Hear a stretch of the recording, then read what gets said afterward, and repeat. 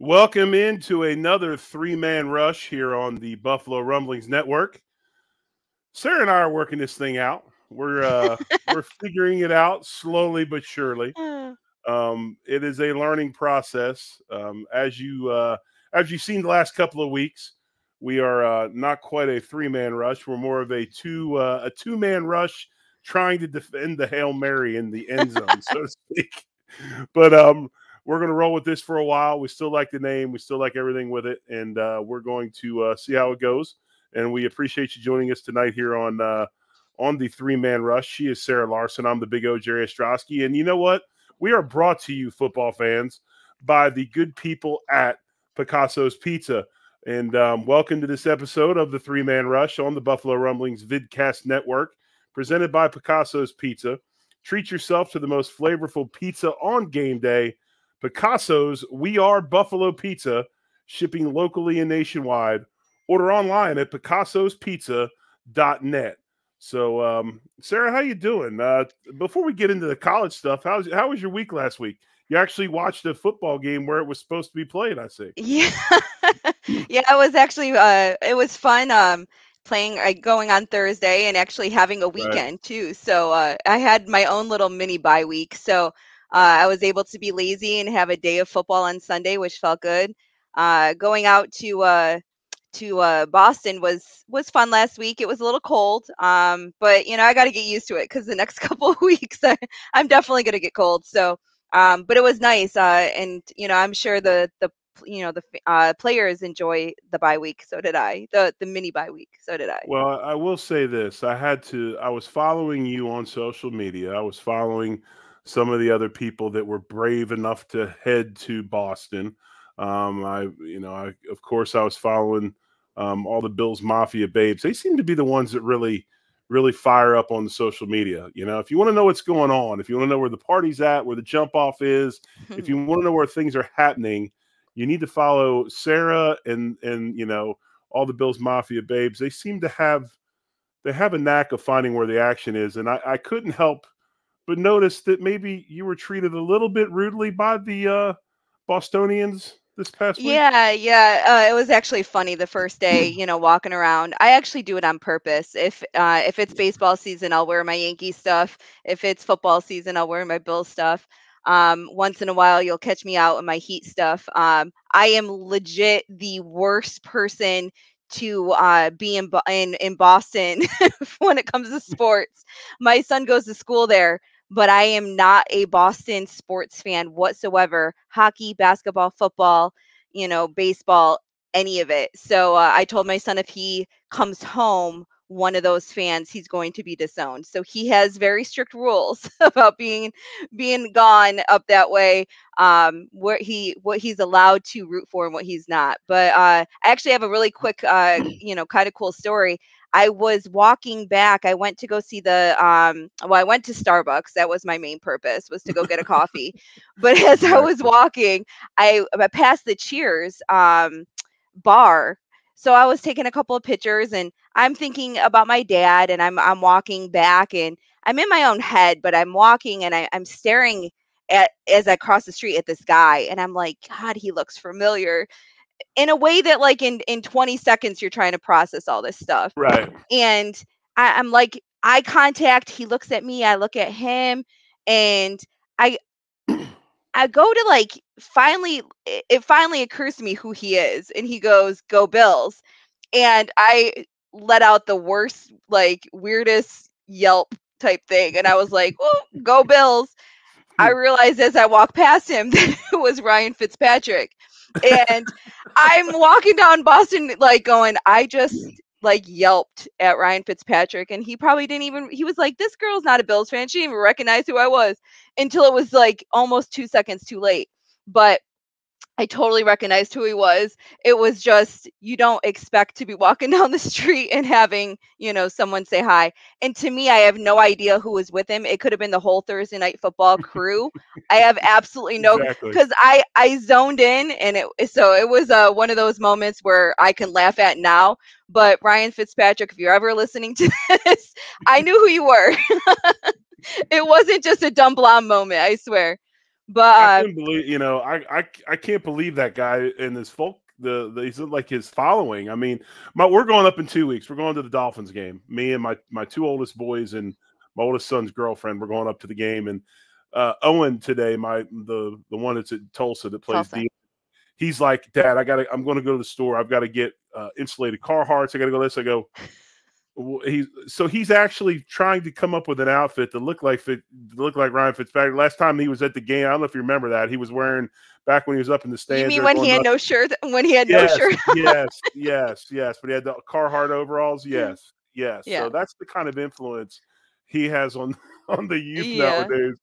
But no, I'm looking forward to it. I was glad you had a good time. Obviously, a good football game. We'll get into that a little bit Yep. more later. Yep. But Sarah, take us through. We're going to get back into college football. Obviously, regular Right. season games are pretty much over, except for what some people call the game with the most meaning every year, besides the national championship game, and that's the Army Navy game that I believe takes place in Philadelphia this year. That game obviously Right. a wonderful game, and they really, really highlight the players and the families and just what it means to be a cadet or a midshipman. But our final college football poll was released this week, and you know, obviously, and when we'll get into that in a second. But when you talk about the Army Navy game, and have you ever been? By the way, I have have you ever not. And my dad was Army. He didn't play football for them, but been? he was in the Army. So we would joke every year. And, I would say, how in the heck, can Navy win this game ever? Because, joking as I was growing up, I'm like, Right, they play on ships, like when I was a lot, really young kid. right, So it was always a joke. So, but we would always watch it, and it's fun. It doesn't matter what their records are heading in. One can be really good and the other one really bad, and the score shows otherwise. right. But it's just a classic at this point in time, and it's always one of those fun things to watch. I think it's like 120 something years at this point Yep, that it's been going on. So I guess my main point that the last few years it's alternated winners. I think going back 4 years, Navy Army, no, excuse me, Army Navy Army Navy. Last year was Navy. So if we keep on going with the trend, then Army would win this year. So I've always rooted for Army. I do have a couple of friends who are Navy, so it gets a little fun. But I don't have any specific right. care. It's just fun to watch, and it's the conclusion of the season, for the most part, heading into bowl season. So My son Owen was actually offered to play football at both Army and Navy. okay. And at one time, he had committed to play football at West Point, and unfortunately, like a lot of kids in that 2020 class, he was kind of a victim of COVID. Uh, Couldn't go anywhere, couldn't see any campuses, couldn't yep. visit any places. And My son feels your pain there yeah, because my son went through it too. yep, and when it all shook out, he ended up going to the University of Tulsa because he was comfortable with the university, he knew what it was like, he loved the place, and obviously there was no unknown because unlike the other places because you couldn't go with COVID. But watch this game many many times. It usually takes place in the city of Philadelphia, where I grew up, and if you have military family, like you have, always means something. There's always something you're cheering for. There's always something you're pulling for. And like I said, the TV, CBS has done a wonderful job of really, I don't know the term I want to look for, humanizing, really kind of making the special story and really pulling out the special moments between the players and their families. And I don't know if you've ever seen the beginning of the game. They do they usually get Tom Rinaldi or somebody like that has one of those just amazing voices to tell stories. And they go and they do these stories, and they usually bring the moms into it, and they interview the moms and what it's like to walk on campus that day in July and just give your child up for the next 10 years. Yeah. And they tell these stories, and I'm like, if you're not crying, I'm not sure you're human, because Right. they're just amazing, amazing stories. But that game this weekend, concept uniforms again for both sides. I think Navy's wearing a NASA type uniform, and I'm not quite sure what Army's wearing, but they've always honored one of their battalions throughout the various wars that our country unfortunately was involved in. But We talked about it a little bit ago. Obviously, the Final Four, the college football playoff, was announced this week. I'm curious to hear what you think about this, because you and I have talked about this Right. quite a bit. And I don't want to say Yeah. ad nauseum, but we do talk about this quite a bit. And we tend to differ on a few teams. And obviously, I think the one area of discussion you can talk about is TCU Yeah. loses the Big 12 championship to Kansas State, and they are still ranked number 3. I Right. have my feelings on that. What are your feelings on the Horned Frogs being 3 over a number 4 Ohio State Buckeye team? Yeah. So just to go back and kind of, relook at last week, we both picked Georgia, we both picked Michigan, and then you had picked I TCU picked CU. Yep. and I had picked Kansas State, but then you had picked Utah and I had picked USC. So we are both 3-1 last week. Yep. Um, Obviously, with USC losing, I knew that they were going to fall out and Ohio State was going to move in.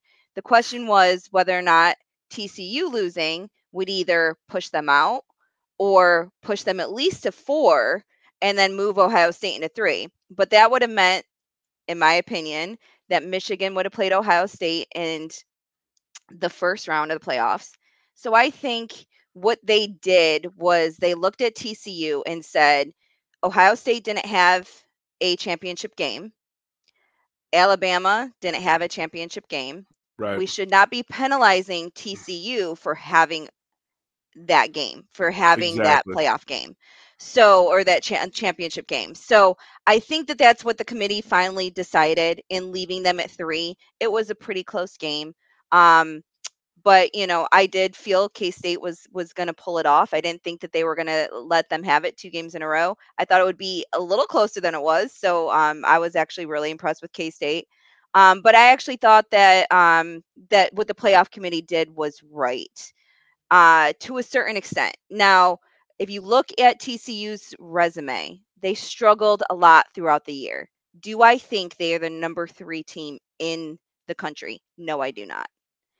But do I Who is? think I think that Ohio State should have been 3 and Alabama should have been 4 if you were looking at the best teams in the nation. But that's not how the playoff system works. It is a weekly thing and then it kind of cumulative, but at the end, but you still look at the week before. So in my opinion, they could not take out because TCU was undefeated up into their championship game. You couldn't kick them out for a 2-loss Alabama. Right. But in my opinion, TCU losing to K-State and struggling throughout much of the season. Now they struggled, but they won. I don't think they are the 3rd ranked Well, team in the country. I'm not sure. I don't know. I differ from you on the whole TCU struggled, especially with Max Duggan, their quarterback, Dugan going up to being invited to the Heisman Trophy Mhm. finals up in New York City. Kansas State is a tremendously good football team, tremendously underrated football team. They're rough, they're rugged. They come out, they smack you in the mouth. Um, Max, he about he about put the team. We basically, you can say, put the team on his back and pulled him out of the deficit in the fourth quarter. Got to the overtime. They decided to go for it on 4th and a foot. I'm not quite sure how you take the ball out of the quarterback's hands when he basically drug K-State all over the field in the second half to will the Horned Frogs Right. to tie it up. So I don't know how you took the ball out of his hands, but they did. And Sometimes, jokingly, Jerry, I did say that I felt like that K-State was going to get the early lead and that TCU was going to find a way to fight back right, in the second half because that's what they've done all right, season long. So I agree that they are a good team. They are a second half team. Was a little bit more concerned with their defense and right, the college football committee, the selection committee does look at defense a lot. But again, you can't penalize. They had the Big 12 conference championship. You can't penalize them because Ohio State and Alabama and them did not. So I think that they did it right. But go You can ahead. look a lot. You can look a lot at slow starts. But to me, a team that's a second half team has a very good coaching staff because they make adjustments Adjustments. and they're able to take what they learned in that first half and adjust and come out in the second half and play well. I, I think Ohio State's probably a better football team than them, and I agree with you 100% that they put them at 4 to keep them away from Michigan, so that there wasn't that, what's a better moneymaker if you have Michigan and Ohio State in the final for the national championship? I mean, everybody wins, right? Well, Yeah. except for me, because well, I still would win too because I like Michigan, but Alabama had no right being anywhere near the Final Four in my estimation. If they did get anywhere near it, it was because of Saban. It was because of their reputation. I thought they played poorly all year long. I think they were sporadic, and I think that they finally felt the effects of a bunch of guys coming out early and going into the league, and they lost kind of that veteran leadership, maybe a little bit veteran backups. So they're rebuilding. I think they'll be back there next year. Um, you know, it was a really weird year in the fact that 5, 6, I guess you could say 5 to 10 could interchange at any time. I mean, I thought Right. USC was a joke. You can't play defense the way they do. I think USC is not a very physical football team. I don't think they're that way. They'll never be that way as long as Lincoln Riley's there. That's why Utah won that game because they lined up and hit him straight in the face, and Yeah. USC could not respond to it. Um, And so, Utah played, I mean, they played better than the first game against them. yeah, Like USC did not have an answer. And hell, it Utah looked wasn't. like a Final Four team to me. Yeah. And USC, like, usually their strength has been their offense all year. Right, And they couldn't get it going at all. So I was very impressed with how Utah played that game. It's one of those things, but I'm actually looking forward to expanding to 12 teams. A lot of people, have their issues. Generally speaking, a 12 team would look like most likely the first, the 14 playoffs would have their first week off. right, And then, teams 5 through 12 would play each other. I think it would be interesting to get some of these teams that had a really good end of the year. So that, yeah, and they might have lost 2 games earlier in the season, or 1 or 2 games. There's even a couple people like K-State, they lost 3. If they get that opportunity, because they've done so well towards the end of the year, to show what they've got, play in a couple of rounds, and if you keep on going, hey, that just goes to show. I like it. I'm looking forward to it, because like you said, 5 through 10 this year could have been anybody. Like, it really could have been. You could have really argued for quite a few teams. So I'm looking forward to it expanding, and it's now expanding 2 years sooner. It was supposed to not happen to 2026, and now right. it's happening 2024. So The Rose it'll Bowl finally joined us. Yes, so it'll be cool to see that unfold. There's some people that are never going to be happy. Now they're going to think it's too much. I'm actually looking forward to it. I know that it's also going to prepare these teams that have a lot of talent on their programs. Obviously, if they're the top 12 teams in the nation, the juniors and seniors that are probably going to be declaring, it's also going to be prepping them, because they're going to get not only more games, and they're getting all those more practices. They're going to start to learn what an actual NFL season is going to be like, because that's the biggest difference. They go from 12 games in college to 17 plus playoffs in the NFL. So I'm actually looking forward to it. So, I but think, to go ahead. real quick before we jump over, I think this year was a prime example. And by the way, if you like the show, Three Man Russ, smash the like button, subscribe to us. We'll be here every week, especially through the off season. We'll start talking about draft and college football players and all of that stuff. We're going to get into a lot of stuff this off season as well. But hit that like, hit that subscribe button. But real fast before we switch to our next topic, I think this year was a prime example, man. They kind of I don't want to say they forced TCU on us because they had to have them there. They had to because of their record, but really USC, some of these other teams, it was like they were trying to force other teams on us, because if there ever was an argument that this is a SEC Big Ten college football playoff, and that's what everybody thinks this is going to eventually go to, this year was a prime example of that. It wasn't very good. Yeah, I think what that's expanding it to 12, it's going to bring in the other conferences. So I have a feeling that what they'll do is they'll make it so the Power Five, everyone who wins the conference championship gets an automatic bid. So is what I'm assuming. I haven't heard that, but I believe that that's what should happen. And then based on where they are in the rankings, it's not going to necessarily be 1 through 12. It'll be the Power Five conference champions, and then whoever else falls in based on the numbers, available. So we'll see how they end up doing that. But if that's the case, I like it, because then you start to tend to see, ACC, were they really just that bad this year? Was if their best team was Clemson, Yeah. Florida State did well towards the end of the year. Do they deserve a chance to show what they have? North Carolina lost badly to Clemson in the ACC. Well, again, is that because the ACC is bad, or is that because everyone in the ACC is so good that it ends up looking like they're bad because they're playing each other? So it'll be, I can't wait for the 12 team expansion. So it'll definitely be fun to see that unfold. But we have Yes. Syracuse and Buffalo to talk about.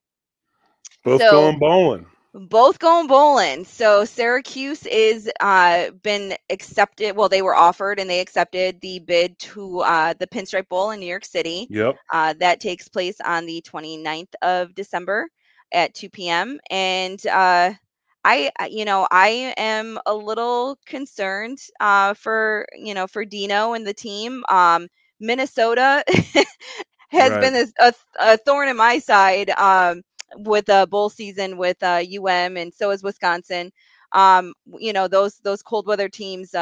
Even playing down here in Miami, it was hard. They're just hard, like hard nosed, guys that go out there and just kind of beat it out of you. So Minnesota's been going through a little bit of changes. They weren't as good this year as they expected, but they ended up being 8-5. And then, obviously Syracuse had the tale of two halves of the season. They started out 6-0 and they ended up 1-5. So I'm looking forward to it. I hope they figure it out. My opinion is they've lost quite a few people already to the transfer portal, and we'll see how that affects them. But I'm just happy they've gotten a bowl. It will help for recruiting and everything going forward. But do you have any opinion on this game Well, or? Syracuse, Syracuse losing people to the portal is one thing, but news today, it just came across Twitter. Pete Thamel reports Nebraska is going to hire Syracuse's defense coordinator Tony White as their next defensive Wow. coordinator. He runs a 3-3-5 defense, something I'm familiar with, as that's what my son runs here at the University of Tulsa. Or he did this past season. They are also in the middle of a coaching Coaching change. change, but White is going to take he's taken prior assistant experience from Arizona State, New Mexico, San Diego State. He's had multiple offers, but he's decided to join Matt Rule out of Nebraska, and we'll talk about that coaching change here in a second. But Syracuse definitely under transition, and that's the deal with them. I mean, it's the way it is with a lot of teams of that nature. Syracuse is a private university in upstate New York. We all know this. They're not. They're kind of a. Their success comes every cycle. And what I mean by that, a cycle is 4 years, freshman to senior class. Now, granted, they can stay for a fifth, but a place like Syracuse is going to get you a year, a couple good seasons every cycle, and I think that's not a ridiculous expectation. It's also not a slam in their case. I mean, when you start talking about finances and things like that, it's tough to win in Syracuse, and what Baber's done, especially coming off a 2-win season, is pretty exceptional. And then also you got Buffalo, and being in the MAC, you win 6 games, you get a chance to go to a bowl. That's big, no Yeah. matter what. I don't care if you win your 6 games in Buffalo and the bowl game you go to is played in Lake Placid. I don't. Yeah. It doesn't Right, matter. right. Well, they got the We Camila Bowl. They got the right, Camila Bowl on December 27th. I mean, I'm glad that they got to play Akron on Friday.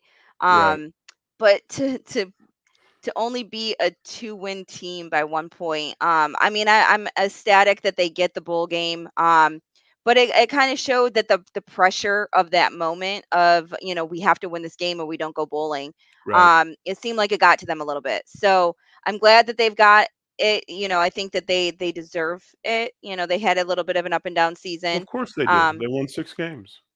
Yeah, so I look forward to it, and of course, I'll watch it and check it out and see how well they do. I actually have a friend who lives down here, in South Florida. Her son went to UB last year. I think it was his senior year. Senior year was last year. Okay. So so she always messages me and talks about the Bulls. So it'll be fun to talk to her about them actually getting a bowl game. So Do we have any idea? I'm embarrassed. I admit I don't know where it is. Where's the Camellia Bowl played? it You is know? in yeah, it's Alabama, Montgomery, Okay. Alabama. Okay, so they're playing Montgomery. So they're probably playing in the old Blue Gray Stadium there in Montgomery, which I've been by. Cool place.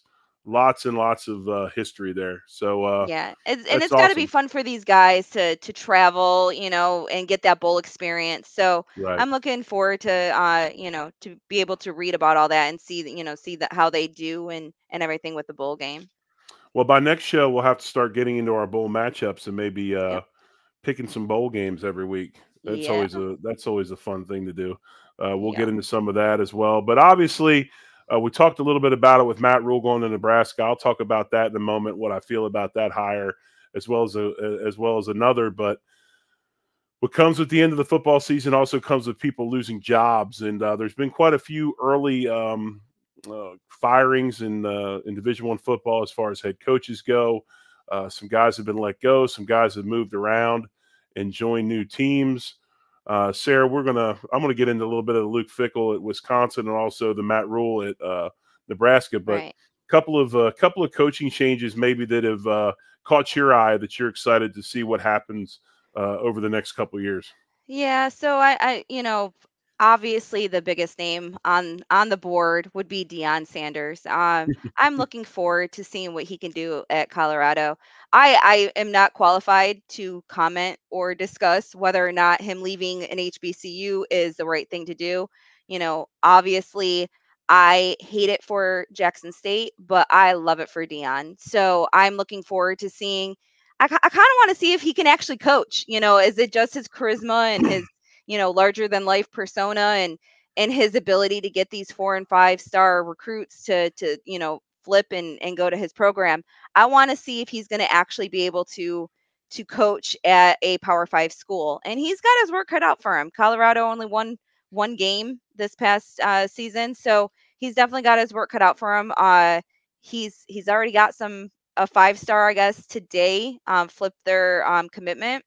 So it works for him. I just want to see if it's going to work for him on actual on the field, because even being at JSU, it's not like they went undefeated Right, every year that he was there. right. So he was losing to other HBCUs. So um it's going to be a different level for him. And he had, one of the number one players in the country on his team. So I'd like to see. I said his first year he's going to go 6-6, and I got kind of uh talked down about that a little bit. But I just think that he has a lot of changes that he needs to go through. He did get Charles Kelly from Alabama, which I think is going to be a very good hire. I know him because he was the defensive coordinator at FSU during a very painful point in time for my UM. So he's a very good When is defensive it not a coordinator. painful point in time for your UM? 20 something years ago. We could do a whole Um, nother podcast on that yeah, misery. that's true. That's true. We'll digress from we won't talk about that right now. I don't want to cry. Yeah, a very disappointing season for the University of Miami. But anyways, Charles Kelly, I know him because of his FSU years. Right. I think that he's going to do very well. I don't think he was able to do as much as he wanted to at Alabama. Obviously, he wasn't the defensive coordinator at Alabama. He was like the assistant or associate defensive coordinator. But then they also got the Kent State head coach as the offensive coordinator.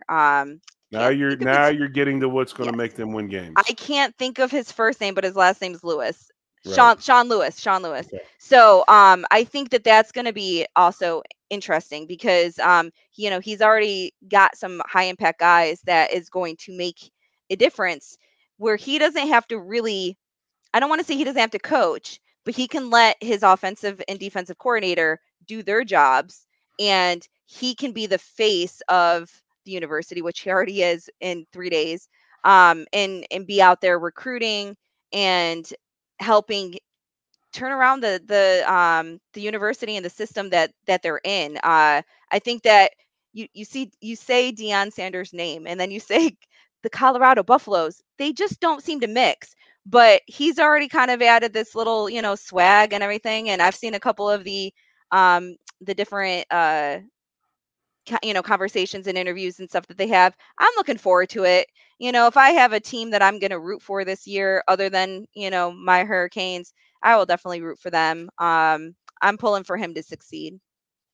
One thing about Dion is he's very smart, and he's taken all of today's trends and things that are the kids like, and he's taken them to the nth degree. So, for instance, he has a production team with him at all times, and I think it's brilliant. There is no leaks, there is no hearsay, there is no rumor. They film what he says, they produce it, and then they release it. And you can see it on YouTube, you can see it on social media, Twitter, Instagram. It is constantly out there.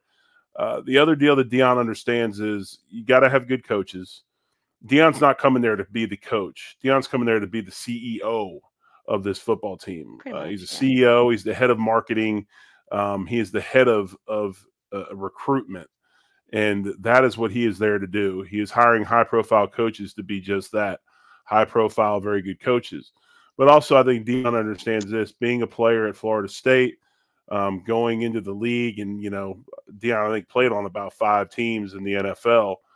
But when you look at this, he understands one thing: players, you have a good coach, but players win games. You have to have talent, and everything he's doing is about talent acquisition.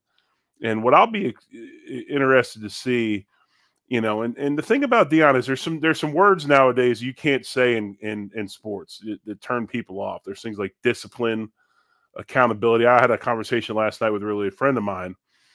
And, to walk in and say, we're going to be disciplined. Well, you can't say that, because that sets off a trigger. You can't say things like accountability, but you can preach them. Okay. You can preach them by what you do and how you act. And that's what he does. I mean, he's there every day early. He works hard. And as he says, as Jay Spence just said in the chat, he ain't hard to find. So if you want to know what's going on, just go find them. So I think it's going to be interesting. I, like you, am really, really interested why he chose Colorado. Other than he said that he said it was beautiful, the air was clean, and there was no crime. That's what he said. Yeah, I have a in his feeling first press conference.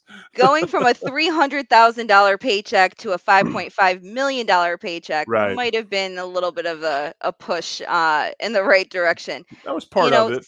Some people said that there might not have been any other offers. Again, he's going from an HBCU with talent and stuff, but again, he wasn't perfect. And some people question whether or not it was, did he do what he did at that level based on a few players that he had, or was it because he was an actual good coach? So he can answer those questions, next year. You have to remember this, and I don't know, I'm not going to put this out there. I've been taught a long time ago not to ask a lady her age, so I'm not going to do that. By all means. Believe me, I've been taught well. But when I was a kid, at one time there was a coach at Colorado named Mike McCartney, and he had players like Salinesi, Eric Bieniemy.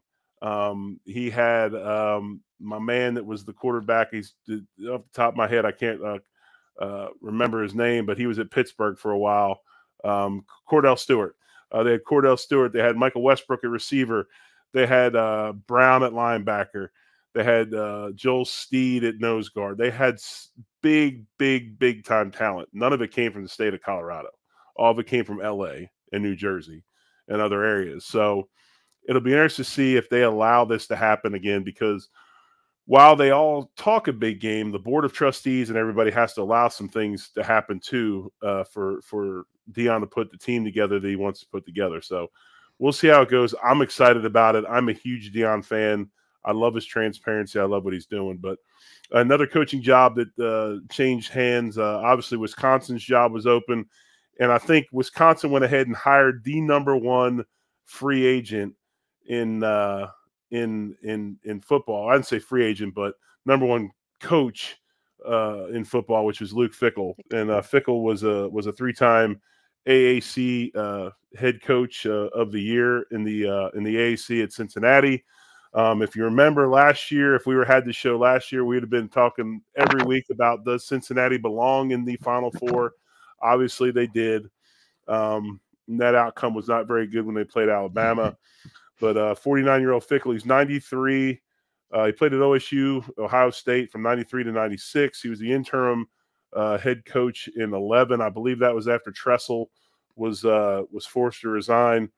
He was at Cincinnati from 17 to 22. His head coaching record is 62-24, 2-3 in bowl games, and again 0-1 in college football playoff. And when you look at this this hire by Wisconsin, it reeks. It just reeks Big Ten, right? I mean, this is just a Big Ten hire. We're going to have a big, tough, physical football team with a big, tough head coach who played at Ohio State, and he believes in defense and running the football and all those things. So to me, this goes hand in hand. But I think the thing about Fickell, he's very smart. He's a tremendous recruiter, and he's gotten in some areas in the United States that many thought that Cincinnati wasn't going to be successful in, but they were. And I think that Wisconsin's going to be a contender for the Big Ten title pretty soon, because not only do I think Fickell's a good coach, I think he's going to bring the right players in, the right type of players that are going to make them that type of team that can compete for a title. So I really think the Fickell hire was very, very good by Wisconsin. I agree. And I think that Wisconsin, University of Minnesota, Iowa, like you go with these Midwest northern teams, and they all kind of start to look a little bit alike. They're Right. they're going to pound you on defense. They're going to have a great running game.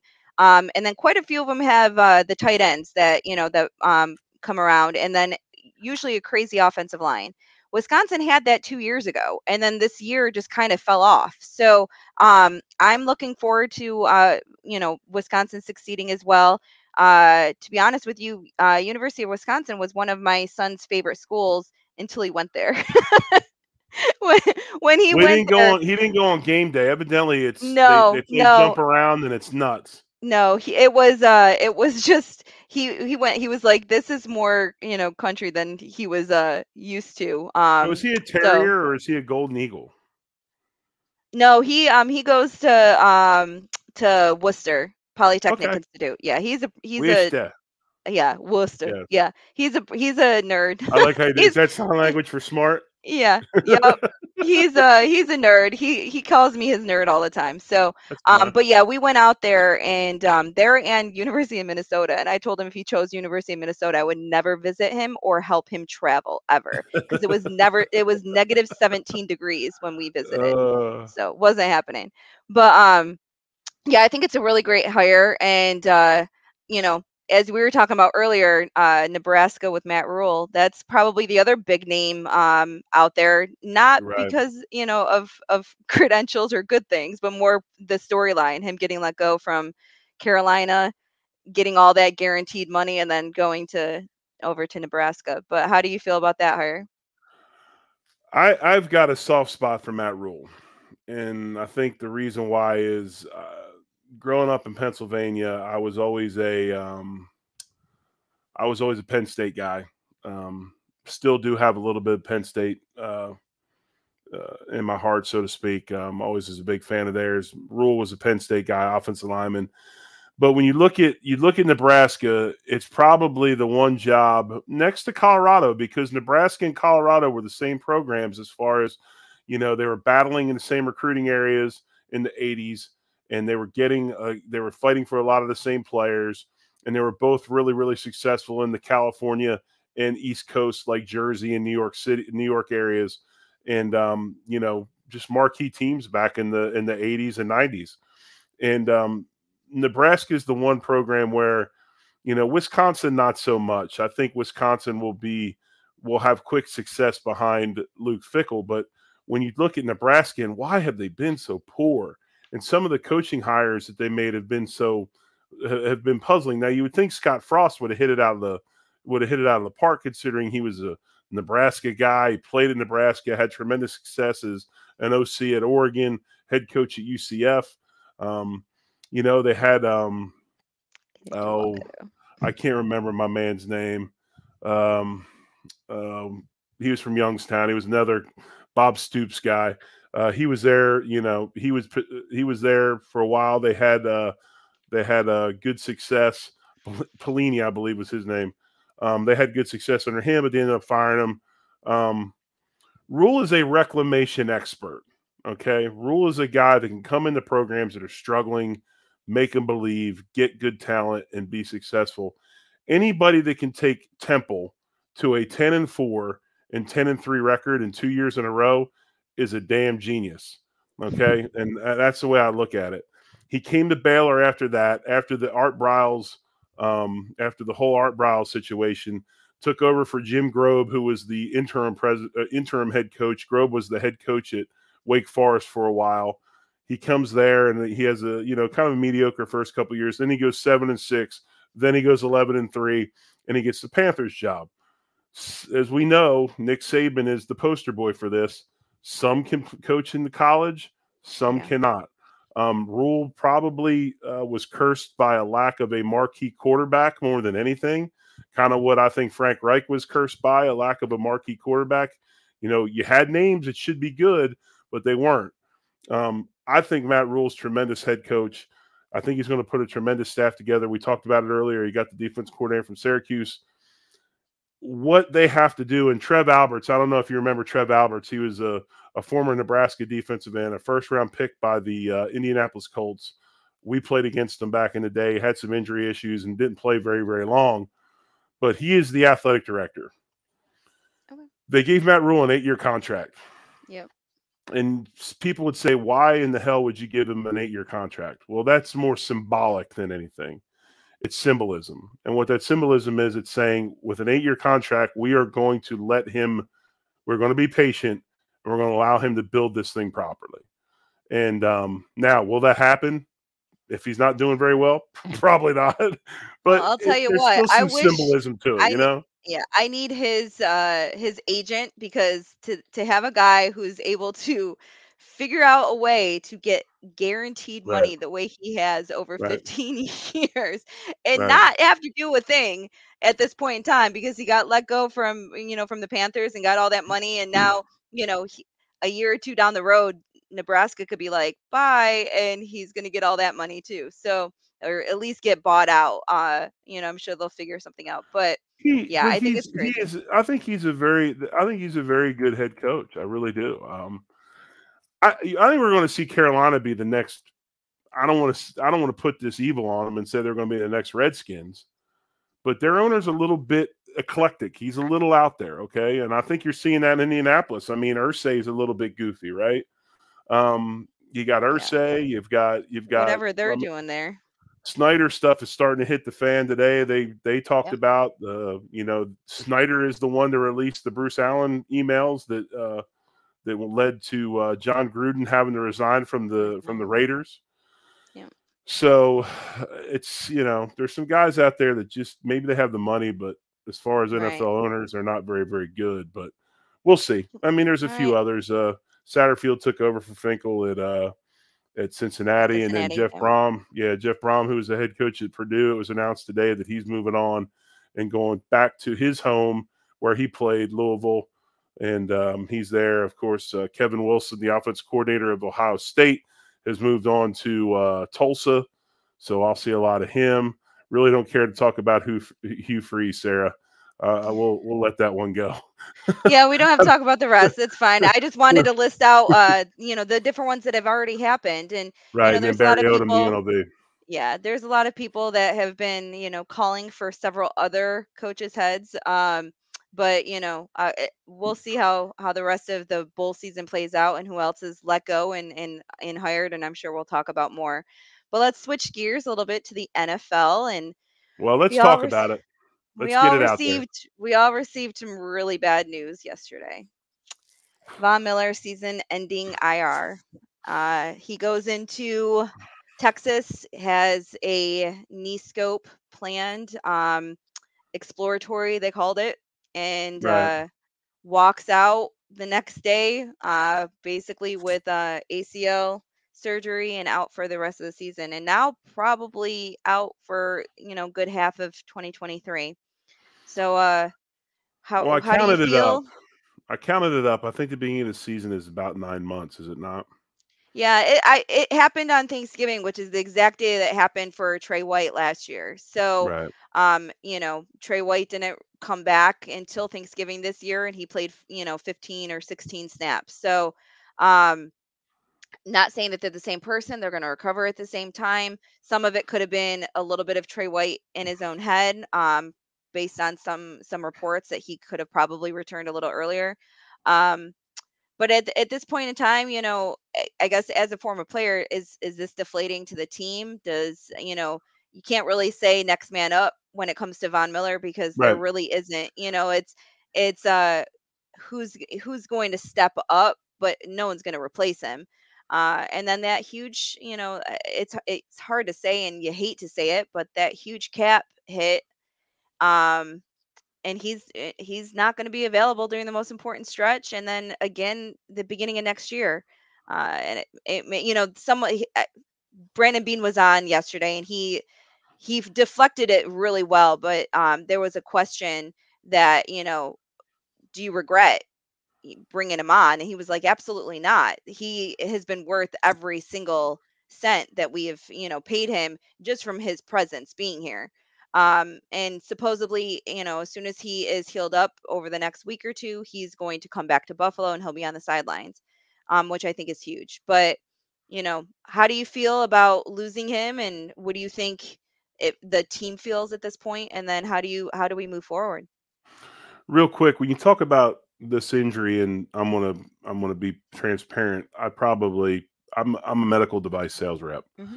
I'm in sports medicine. I'm not sitting here saying I'm a doctor. But what I am saying is I sit in on about 100 of these a year, and there's now 4 different styles of graft that they can use to repair an ACL: hamstring, patella tendon, quad tendon, and allograft, which is a cadaver tendon, usually a perineal tendon. But when you talk about an ACL, and I think everybody's like, well, how come they didn't know right away? How come they didn't see it on the MRI? What some when you tear a ligament like that, they don't just grow back together. They're never the way they were. So he could have stretched this thing and torn a bunch of the tissue to where it didn't rupture all the way, and he still had some of his ACL left. So it made it look like on the test there was a negative drawer test and things like that, which are some of the things they do to. If you Right. ever see a guy out on the field, he does it, and they'll start moving his knee like this. They're checking to see if there's an endpoint to that slide. They didn't know definitively, not even off the MRI until they got in there. But there is no like wait and rest, and this thing will rejuvenate, heal up, and you can play.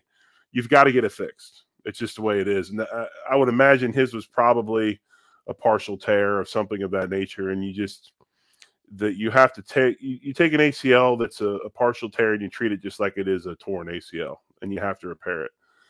Depending upon on what form that they use as far as the graft will kind of determine a little bit of maybe how quick he can come back or some other things. But in this day and age, the science that we have to fix ACL injuries, players come back sooner than ever. I remember back when I played, you tore an ACL, it was a year, 12 months, boom, that is it. There's nothing sooner. Then it started creeping up sooner, and you've seen some people try to come back in 6-7 months. Um, I think it's a little bit harder for a guy like Trey White playing defensive back and the amount of cutting and backpedaling and things that he does. Vaughn's, more of a straight guy. Obviously, he's rushing the passer. He will have some lag as far as, getting back into game speed and all those things. You can get as strong as you want on the rehab, but there are some peripheral things that you have to work on. And you just get that through playing and through reps. So as far as losing them, I mean, you don't replace guys like Von Miller. He's a tremendous player. What we brought him in to do, he was doing on this, so far this season. He was drawing 2 blockers, tons of attention. It was allowing other guys to be freed up and make plays. I don't think that you can't sign a guy like Vaughn and something like this happens and then go, well, we should have never signed him. Right. Injuries happen I to agree. anybody. I mean, they happen to anybody. It's just part of the game. And what happened to him wasn't anything that was even violent. It was just kind of a misstep and a bit Yeah. of bad luck. Having him in that locker room will be immense. He'll continue to be the second defensive line coach, helping guys like Rousseau and Ed Oliver, and he'll be ready to go next year. I think one thing that Von Miller has done throughout his career, he's been a tremendous workout guy. He'll rehabilitate and attack it just like he does games, and I have no worries that he'll play next year. Maybe not the first couple, but he will play by halfway through the season. Agreed. Agreed. I mean, I feel like there's a there's a missing piece now that he's not going to be there, but I feel like, especially because the guys know that he's watching, that you have people like Shaq Lawson and you have people like Gregory Rousseau and, hopefully Boogie Basham. Those are the guys that are going to have to step up and make their presence known and felt. And go ahead. Well, here's a question. Here's a question for you. Do we have the same football team we had next year now with him not on it? Or do you think we've progressed and have gotten better as a football team, even without Von Miller playing defensive end on Sundays? I feel like bringing him on has made our team better even when he doesn't play. And I know that sounds, weird, but I think it's more what he's taught the guys in preparation, what he's taught the guys in the off season, having the young guys go to his camp. I see a change in Rousseau, and I'm upset that Rousseau's been, has had that high ankle sprain this year because I feel like he hasn't had a chance to just go off. He started it at the beginning of the year. He had, 4.5 sacks to start the year, and I'm hoping that he gets that opportunity now. Shaq Lawson, for some reason, he can be a bum wherever he wants to play, but when he comes and plays in Buffalo, he's just different. You could tell he wants to be out there and he plays with heart. And he's not always going to be the best player. He's not always going to take the right angles, and we can, all get angry at him at different, times. But there's nobody out there that plays with as much passion and heart other than maybe Jordan Phillips, who goes out there and, That's who I'm really concerned about, to be eh, honest with you. you're concerned, like what Yeah, with when him he not. got hurt last week, when he dove Yeah, for the quarterback, landed on his arm, it was and we have our own resident expert here on Buffalo Rumblings with banged up Bills. But when you watch that mechanism, he lands on that outstretched shoulder.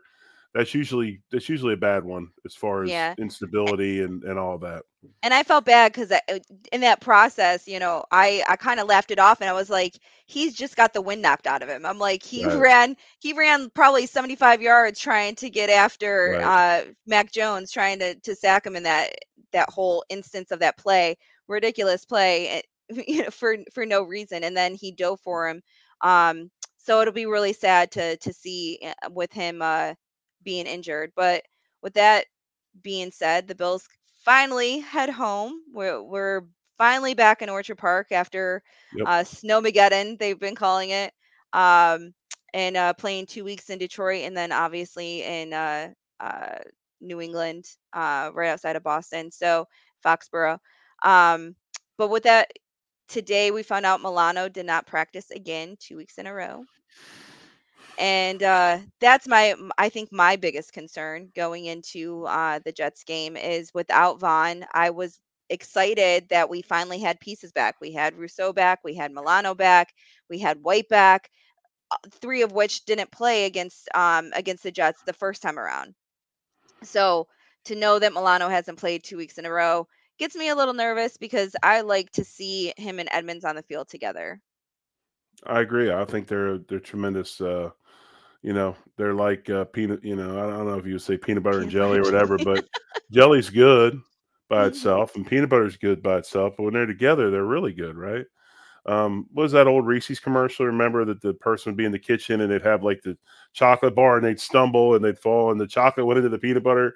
It's like it's Oh, I don't know, man. When I look at this, I think Edmonds is such a tremendous player.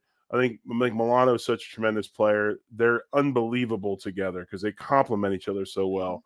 And again, that's where up the middle. And I worry about them guys not being totally healthy and in there. And then I really worry about Phillips because I think we do not have much size inside. I don't care what anybody says. I think the team's been different. I mean, obviously Vaughn was a huge addition, but I think Jordan Phillips coming back has been a big deal. Just size up the middle, and then of course, we got to get the Jets now. We're all wearing what's White's first name, the quarterback. Now we're wearing Mike White. T-shirts, and we're going to rally around Mike White, and it's bad enough we had to lose to him the first time. They gave us their best shot. We got the Bills coming in. We're going to get after them because they're injured. Now we got this whole fiasco going on. So hopefully we can stop their momentum early. But I think the stats are out there, and when you look at it, I think only one other team has lost more man hours to injury than the Bills. And I'm hoping. I mean, and Richard makes a comment. Richard Russ. I'm hoping the tear was too small to see on the MRI. Again, that's usually not how that works, but hopefully that might happen. But I look at our team and I haven't been to their practices. Okay. I can't comment on their practices and I can't comment on their training. But when I look at this season and I look at the amount of injuries we have had and the way we didn't handle the heat early in the season, I have to wonder about how I wonder about our performance training. I wonder about our strength room, our weight room rather, and I worry about maybe how we actually hook up in practice. And There's that's something going on. it's ironic because the last couple of years we've been kind of touted the lucky team, or the Right, team that has one of the best not only right, facilities but trainers and we've remained so healthy for the most part other than obviously Trey White last year. But right. you know, it's been kind of our benefit over the last couple of years. And then this year it is just obviously, and then the year that, we're, dubbed Super Bowl favorites that Well, we've I'm being had to sarcastic, Sarah. I'm being fight. sarcastic, but getting in a float tub and in a cryo booth doesn't prepare you to take a beating from Right. adults every weekend. I mean, I hear you. your body has to acclimate to the contact a little bit. You got to have some face some adversity through practice. Yeah. But So like I said, last I can't say because I wasn't there. So Yeah. So last week, we saw some pretty good things come out of Cook and our running game. yes, Singletary has been playing consistent, which makes me happy over the last few weeks. And then James Cook has not. But last 2 weeks ago, they basically didn't include him at all after a couple of carries.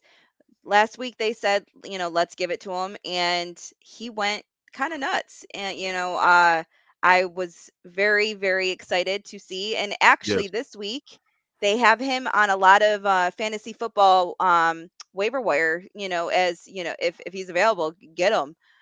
Which shows that people are kind of confident that the Bills might switch it up. I still think Singletary should be our back, our RB1. I just think that um we need to figure out ways to get Cook involved. And I actually liked that we had 4 or 5 plays with Cook and Hines on the field together. And I actually thought that was a different look, and I liked seeing it because it was okay, are they going to hand it off, are they going to dump it off? If they do dump it off, who are they dumping it off to? It was kind of an interesting look, and successful too. So how do you feel about the Bills running game, and are we turning it on at the right time, or do you think it was a little bit of a fluke? I don't know, but I will say is this for I don't know about turning it on, but the Bills have had at least 100 yards rushing every game this season. It's all Josh Allen. No, I mean But is it a running game?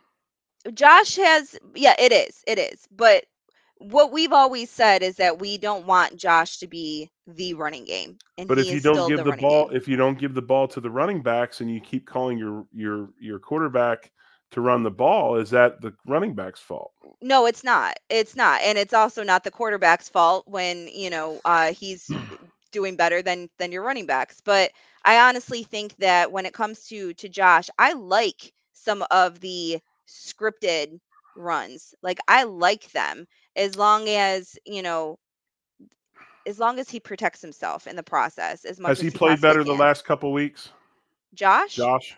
I feel like he has. I feel like I still go back to his injury against the Jets, and I still think it was a little mental. I look at that throw that he threw, and yes, people can say that it was, that spur of the moment thing where he had the adrenaline and everything. But I look at it as he threw that ball 70 something yards and didn't flinch. I think that he got hit so hard the week before in Green Bay, and somebody else brought this up to me. We had, I went back and looked at it, and we had this conversation about it. He might have like just had, I don't want to say his bell rung or concussion or anything like that, but I feel like it's been a little a little a mental thing, a mental block over the last couple of weeks. I do feel like he got back to himself a little bit this week. He didn't look great, playing against Cleveland. He didn't look great playing against Detroit. I think he looked pretty darn good playing against um the Patriots, even though he wasn't throwing 350 yards and running for 100. So I'm looking forward to seeing how he takes this Jets game back and being back at home, because he does normally play well at home. So I'm looking forward to it. The one thing I wanted to point out is it is a 70% chance of rain Mm-hmm. on Sunday. So it does look like, we'll probably be running the ball more. Obviously there's no reason why Josh can't throw in the rain. Um, but the weather is forecasted, and it's supposed to be between 11 a.m. and 5 p.m. that the rain is pretty consistent. So, and it's going to be cold, 39 degrees and rain. I agree with Calgary Mafia, and he says it seems to him like some contact brings Allen into focus. I saw that Thursday night game. I like when he runs the ball and he gets up and he looks at somebody, gives him a little bit of a stare. I think he plays. I think he plays better that way. I like him running the ball because I think it puts him into it puts him into the game. But I will say it again, and I'm going to preach this because there's a lot of naysayers.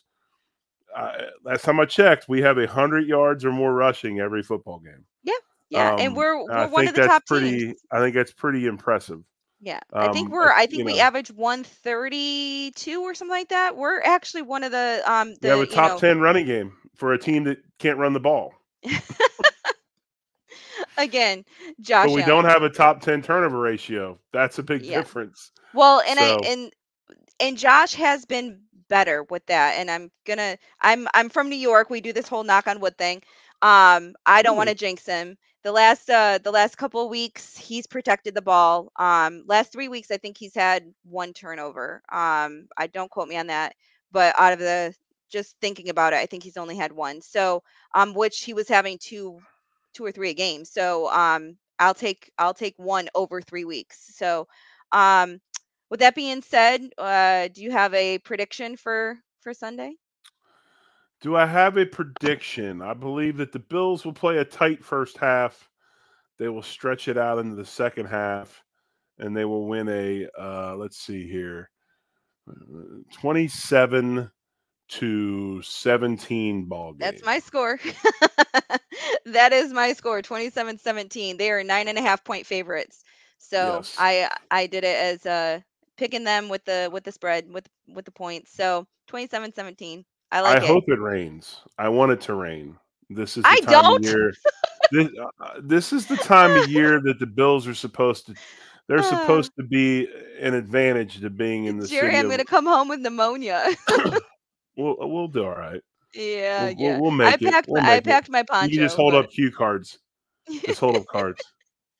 I packed my poncho. So We'll be hopefully like, Sarah, what it do you think? Sarah, what do you think of that? like